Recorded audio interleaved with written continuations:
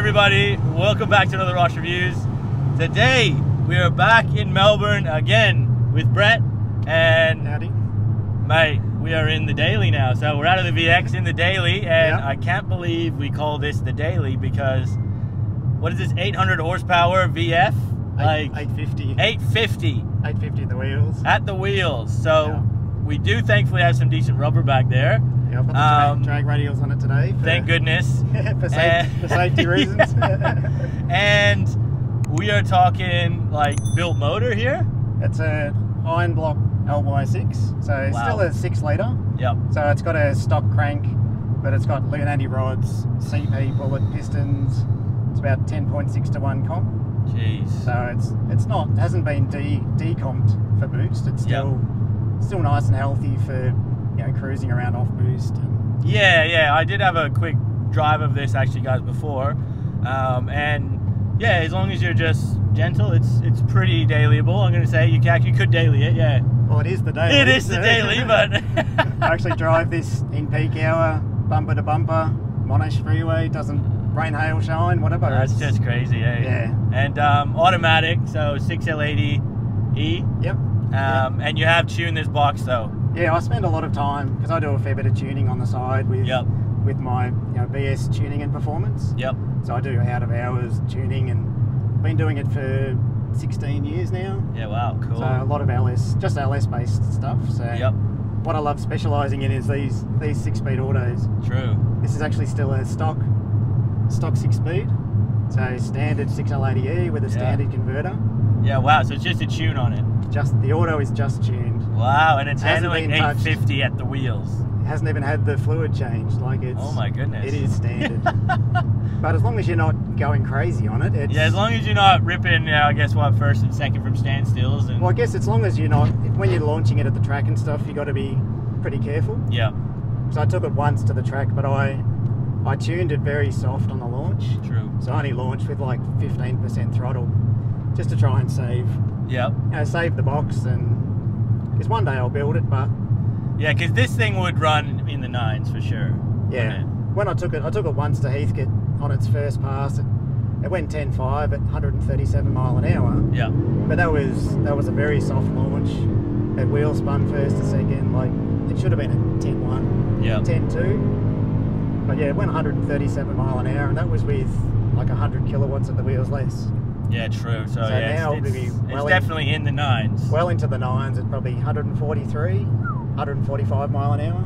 Yeah, it's 850 serious. It's too much for the street.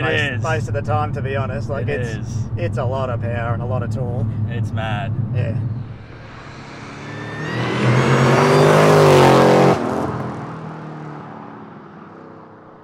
Because it's only got a Harrop HO2 cam, so that's a mild blower cam. Higgins head, so it's a mild engine package really, but it's 18 pounds of boost. So there's no more. 18 pounds, yeah. Just like when you're building the motor here, it's impressive. Because how many Ks are on this too? 85. So still not even. No, it's only 85,000. Not many at all. Thanks to COVID and everything else. Yeah, I was gonna say, being a daily, you must live close to work too. I guess, or work from home. We did a lot of working from home through COVID, so there wasn't as many Ks being put on it. But this does the road trips. It does everything in between. So whenever it needs to go out, it's this car. So man, it's.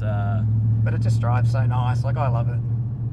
This is like, to me, the perfect package. The great thing about the VFs again is the interior. They look great. The inside's nice. They're comfortable. This has got GDS seats. Yes, actually, I was just because you've retrimmed a lot of this stuff too, haven't you? It's got GDS seats. It's got the velour roof lining, steering wheel. Yes, because I noticed steering wheel, and this was all done. Yeah, and then it's got a lot of stitching. I've only just realised now that the stitching all matches it too. Yeah. So it's had a fair bit done to it. Yeah. Just to make it a lot more comfortable too. So it's a really very enjoyable car to drive. Try and give it a little short shift through the gears and to see if it points straight. So,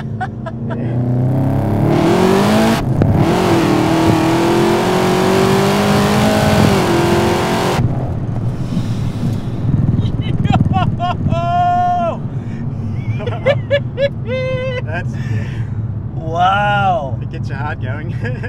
And it felt like it was just so effortless. Yeah. Felt like this thing was just like barely breaking a sweat doing that. That does it easy. Holy crap. Yeah. Wow, that's quick. Yeah. That is quick. And you can. A lot. Yeah. That was ridiculous. It's in second there. It's definitely without the radials. Oh man, Second's no chance. I don't think you. Yeah, third man. is no chance, like. Anything without that rubber on the back, I would be scared of. Yeah. Even that, man. That was just crazy. Third like this now. It's pretty good.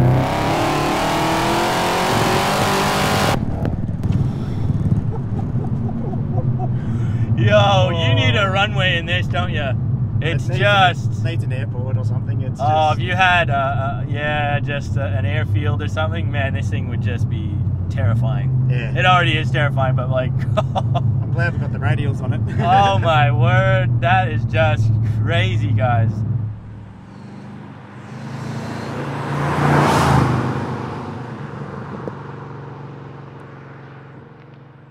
Now, just quickly, guys, before we continue, we are sponsored by WiperTech. And guys, these are legitimately the best wipers in the game here in Australia. I use these on my F6, on all my cars I have, and it's just simple, guys. Easy installation, 5-star reviews, it gets delivered to your door.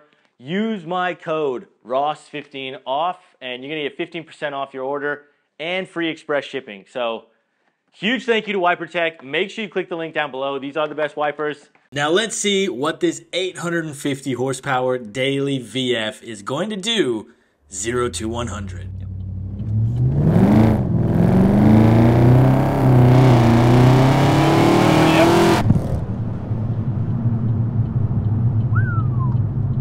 Alrighty, so we did a 5 seconds flat basically.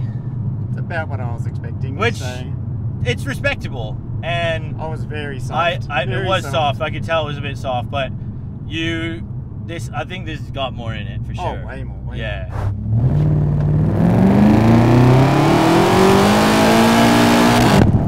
You got it. And you actually went up slightly, so uphill. Only by 1.8 degrees, but yeah. A valid draggy run 2, 4.36. Getting there. Not bad at all. We're getting there. That's quick. Yeah. I'm happy with that. That's absolutely quick. The fastest Commodore? Yeah, I believe so it is. Absolutely it is, yep. Fastest Commodore we've timed on the street. That'll do for now. That's crazy. Definitely more in it if I can. Oh, I believe it. You know, this would be in the 3s for sure on the track. Yeah. Absolutely.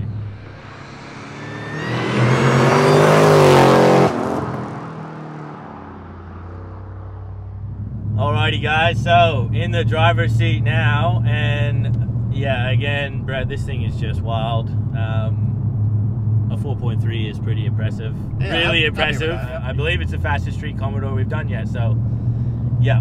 I'm competitive, so it's a beast, this thing. And, I wanted to keep trying, but we're gonna run out of daylight, so yeah, maybe we'll do a round 2 another time. We are, yeah, maybe another day, but yeah, my goodness, it's already up here, isn't it? So yeah, this is just a nice car to drive. Even when you're sitting here, you know, just in drive, just casually driving it, it's just like any other VF Holden you would imagine. You'd think it was stock, just with an exhaust. Yeah, really, you wouldn't think there's much done to it when you're just cruising here. No, it's not it's quite sleeper when you're just cruising. It's very sedate to drive normally. Yeah, it's kind of peculiar how sedate it is when you're just cruising. Again, guys, remember, if you're enjoying this type of content, make sure you hit that big red subscribe button, hit the like button, leave a comment down below. When you guys subscribe, it's how it helps me out. Travel this country, you know, meet the owners like Brett and see these type of crazy builds. So Ross has literally flown from Perth to Melbourne. Yes, we've got a lot of expenses we've got to cover, people, so that's a big effort. At least you can hit the subscribe button, come on. Yeah, everybody. That's it. Got to help him out, so.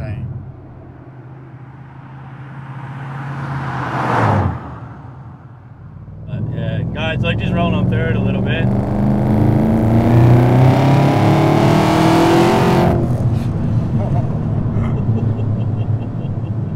You just feel it in stages, don't you? Oh, I'm just trying to be real gentle with that pedal, because man, it's just more and more and more. It's yeah, the more you push down, the more it just takes off. And I don't even know where I was actually on the rev limiter there, but no, you might I don't think I was even close, really. No, you might have been about 5,000 or something. It was starting to get up there, but yeah, wow. It's a different experience over here, so yeah, I think so, isn't it? Yeah.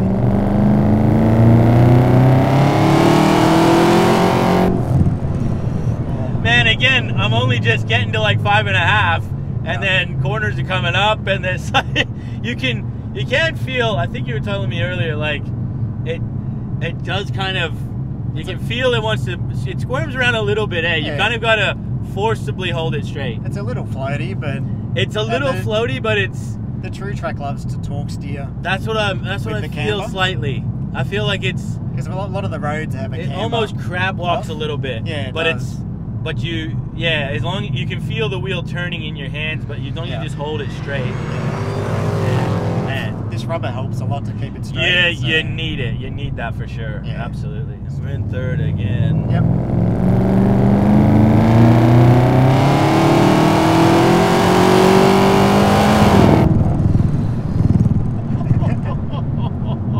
I think I shifted early as well again, but yeah. Man, it's hard not to sometimes. It's so intimidating. Like, yeah, it's man, and it just keeps hauling, and I'm just kind of maybe getting past half, maybe. Oh, no, you're sort of starting to get up there, I think. So it's. I feel like I'm not even pressing the pedal that much. I'm starting to get into it, and then I'm like, man, I gotta shift up or I gotta let off. Yeah. It's wildly quick. Yeah. My goodness. Definitely gets up there fast. Yeah, it's not slow, this car. No, not at all. Absolute beast. So, guys, look, we're going to finish the video off here today. This thing's insane. Brett, again, thank you so much. No worries. It's just one of the most wild dailies I've ever seen, if you can call it a daily. Yeah. But I can see when it's in drive. In drive, it is actually pretty docile. Yeah, it's very tame. Man, when you get it over into manual mode and you start pressing that pedal. Yeah.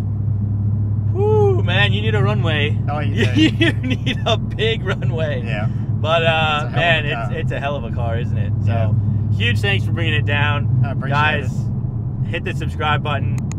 Like. Yep. Hope you enjoyed this video. We'll see you on the next one. Take care, guys. See you guys.